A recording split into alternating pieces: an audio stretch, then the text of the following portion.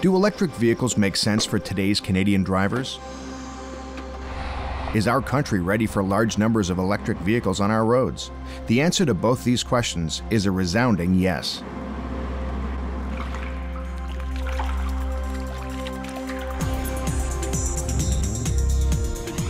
We tend to think of electric vehicles as cars of the future, but they've actually been with us since the early days of the automotive industry.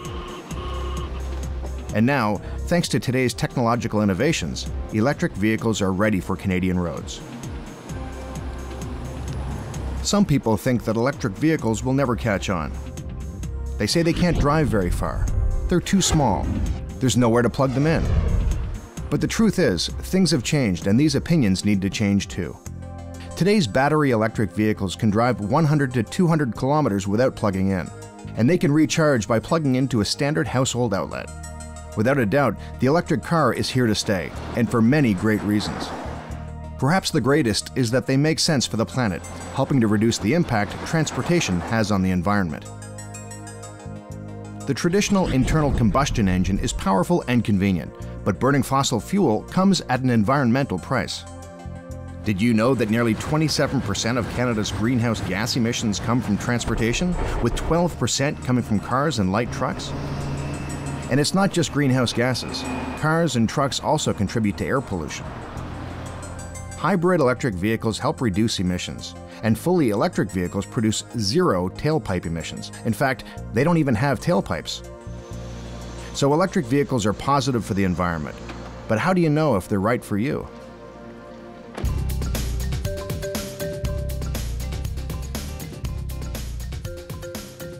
You may be wondering what the difference is between a hybrid and a plug-in hybrid when both have internal combustion and electric motors.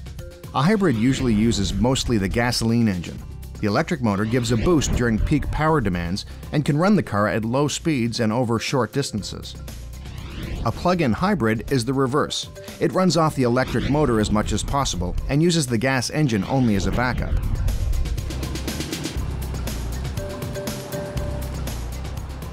The plug-in hybrid electric vehicle is the best of both worlds because you have an electric engine and you also have a gas engine.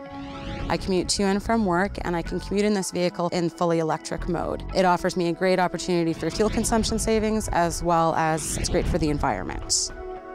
When I need to take a business trip, this vehicle offers me the gas engine mode, and so therefore I can take those long distance drives feeling very confident that I won't need to plug in this vehicle while on my trip.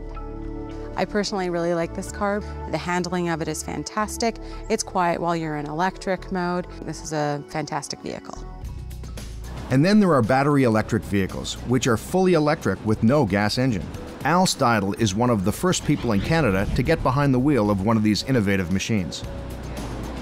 What I love about this car is that it's zero emissions. It's a lot of fun driving and it's great for the environment. When this car is fully charged, I can travel well over 100 kilometers, which is more than ample for most commuters. To charge this car, I've got three options. I can plug it into a 110 volt circuit and it takes about 7 to 8 hours. I can plug it into a 220 circuit, which is similar to your dryer circuit in your house, and it takes 3 to 4 hours. Or I can plug it into the fast charger and it takes only 30 minutes. Now, the top speed for this car is approximately 130 kilometers and it keeps up with traffic no problem. Yeah, there's a lot of people that stop and give me the thumbs up when I'm driving. It creates a lot of excitement. Electric vehicles meet the driving needs of many different lifestyles, making them a good fit for many Canadians. But is Canada ready to support large numbers of electric vehicles on our roads?